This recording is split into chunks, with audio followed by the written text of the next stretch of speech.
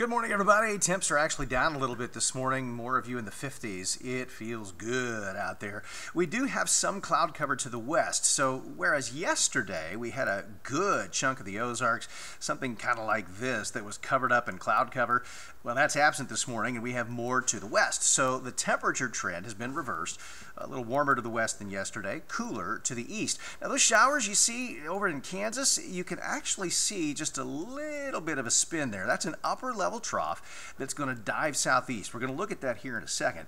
To the north, you'll notice that yellow line kind of runs from real close to Chicago back through Nebraska, and there is an upper wave going through the Great Lakes, a little more north of that X, but the idea is it's kind of a slingshot effect, and that's going to push another front through here this evening.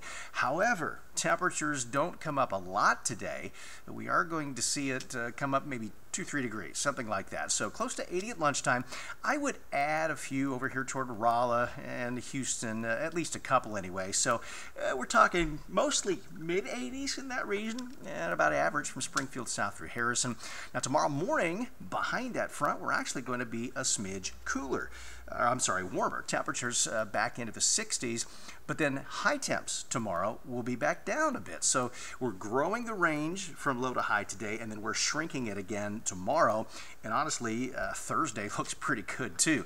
Now this is a complex pattern. We've got the jet stream here. The main branches to the north, we've got that upper low coming through Kansas.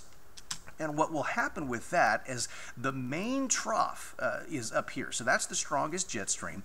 This one here is going to take Idalia, and it'll be what they think is a Cat 3 hitting the Florida coast probably early Wednesday. That's going to move it along the coast and then out to sea while we have a bit of a split in that upper low. Now, the circulation is going to get real interesting here as high pressure builds into the central plains. That little piece of energy that breaks off that you see down here in Arkansas, well, remember, with counterclockwise or clockwise flow rather around high pressure, it should move that low back to the southwest and then potentially north into the Ozarks. That's by Labor Day. So the next storm will move that northeast, but what it means for us is at least a chance for a few storms as we head into the Labor Day weekend. Now, the satellite presentation here on Idalia is still looking pretty good. Not as many intense thunderstorms as last night, but here's the expectation. We got really warm water, like upper 80s temperature here, and low shear. So this is set to really deepen very quickly today. And National Hurricane Center says that by late tonight, this could be a Category 3 and then make landfall Big Bend to Texas. This would be just to the southeast of Tallahassee, the way it looks right now. And that's going to mean a significant storm surge along and east of there.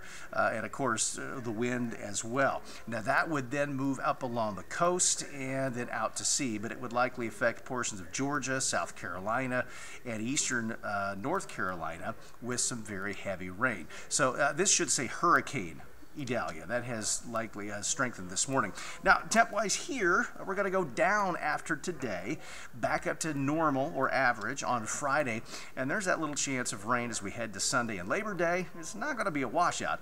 High temps look to stay low 90s through a good chunk of next week.